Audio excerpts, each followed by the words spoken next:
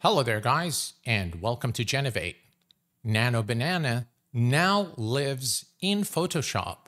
No plugins or scripts required. And in this video, I will show you exactly how to access Nano Banana and other image models inside of Photoshop. But first, let me say a big thank you to all the channel subscribers and followers for the great support. We have now surpassed 500 subscribers, and I'm very grateful for all the encouraging comments and the support that you have given to the channel. Let's get started. Please note that Nano Banana can currently only be accessed through the beta version of Photoshop. To download the beta version of Photoshop, launch your Creative Cloud desktop and then head over to Apps. From the Apps, select Beta and download Photoshop Beta. Next, we're going to click Open to launch Adobe Photoshop Beta. This is the IDE of the Photoshop Beta version. We are going to click on New File, and we are going to select a photo, and we're going to just click on the default Photoshop size, and we're going to click on Create. Now, what we're going to do here is we're going to generate an image, and what I'm going to ask for is something in the countryside. So I'm going to prompt for a wide shot of the English countryside with a lot of grass during the day, something typical of the southern part of the United Kingdom. And here is the prompt: wide shot of the English countryside with grass areas typical of the southern part of the United Kingdom during the day. And we're going to leave everything here the same and just going to go ahead and click on Generate. And now it's generating with Firefly Image 3. And we're just going to wait for the results. We'll pick the result that is most suitable for what we want to do in this tutorial video. So now we have 3 images created by Adobe Firefly. This is the first image, the second, and the third. And I think I'm going to use the second image here to showcase some of the powerful features that are available in Photoshop with Nano Banana. So we're going to select the brush tool, which is located here, Selection, Brush Tool. You can adjust the size of it. And then we're going to come to this area here, and we are going to highlight it. And then, as you can see now, it says Generative Fill. So I'm going to click that. And now I can select the model. I can either use Firefly Image 3, Image 1, Flux Context Pro, or I can use Gemini 2.5, which is Nano Banana.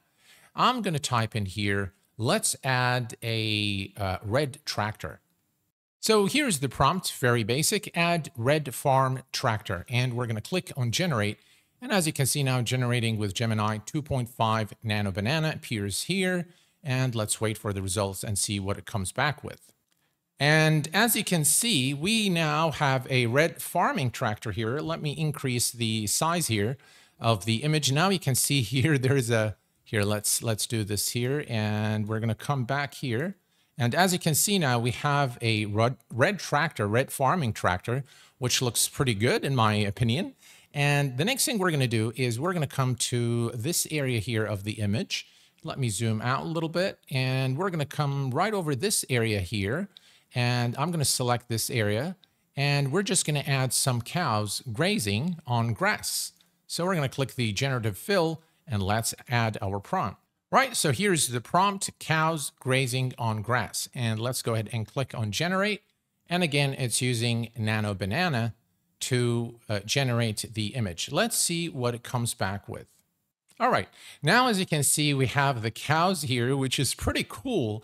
And notice that it actually takes care of the distance. So the depth of field is actually taken care of and estimated based on where I have placed the cows relative, for example, the tractor. So you can see here that the tractor is closer in view here. So it appears bigger in size, whereas the cows look far in the distance, and they are obviously grazing on grass. All right, let's take this further, and we're going to come to this area here, and we're going to say, let's put here. So we're just going to add some horses now.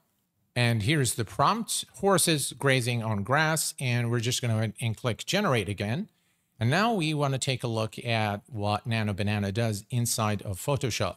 Now, the beauty of this, guys, is that this image was created using AI, and all the elements placed on the image are also created using AI.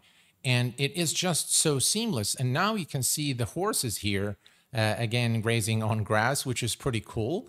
Now we're going to take this a little bit further, and we are going to go to this area here. We're going to add a English countryside home with some smoke from the top of the house. So we're going to click here, and we're going to add a generative fill.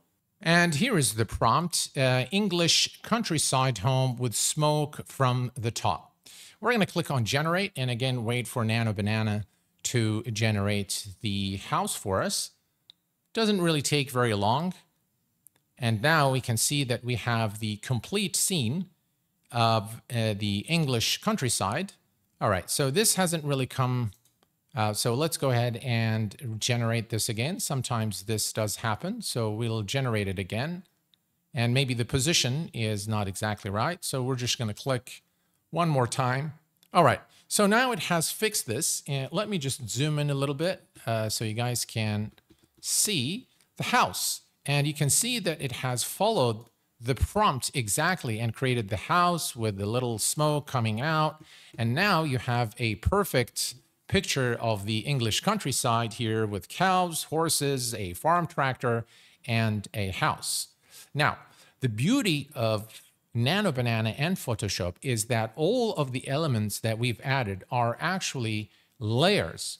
So when you click the select tool, you can see that I can now select those items, and you can change their positions and regenerate the actual item.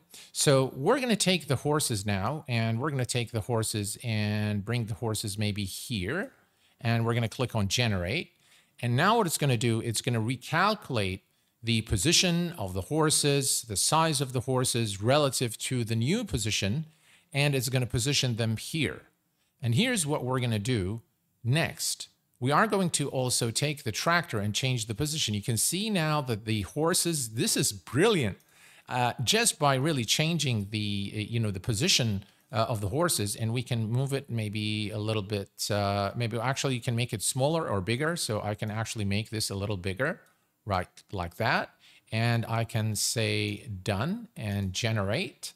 So now we want to make the horses a little bigger, kind of give it a little bit of better depth to make the horses look closer to, to the lens taking the picture of this scene. So now you have the horses here, and it is seamless. You see how it has moved the horses from the initial position. Now you can actually do the same thing with the cows. So if you wanted to move the cows, so we can actually move the cows right there somewhere, and we can make this a bit closer. So we can put them right there. And now we're going to say done, and we're going to say generate. And now we effectively will take the cows from the position here and move them over to that side. You can also do things like changing the weather, changing the time of day, and things like that. Now, as you can see, the cows have been moved to this area here near the country home, which is very, very powerful, guys. This feature is just excellent. And I was oozing with excitement when I saw what you can actually do with Nano Banana and Photoshop. The next use case that we're going to be taking a look at is really editing an image with a human. So this is an image from OpenArt that I've created of this lady. And you can actually click on select subject. And when you click here, you'll see that Photoshop has now automatically detected the subject in this picture. Now we're going to give it a very simple prompt. We're just going to make her wear, let's say, red lipstick. Let's do that. So we're going to say generative fill. Again, we're going to make sure that this is on Nano Banana, and we're going to just say she is wearing red lipsticks. All right, so here's the prompt. She is wearing red lipstick, and that's it. And we're just going to click on generate.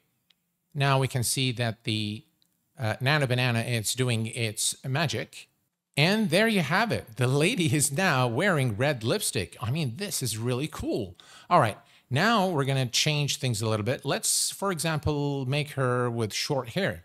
So the same lady. So she's wearing red lipstick, and we're going to extend this and say, and she has short hair. All right. And let's go ahead and click on generate. And there you have it. Look at this. Look at how powerful this is, guys. Now she is actually, she has now the red lipstick and she has shorter hair, which is exactly what we prompted for. Let's take this further.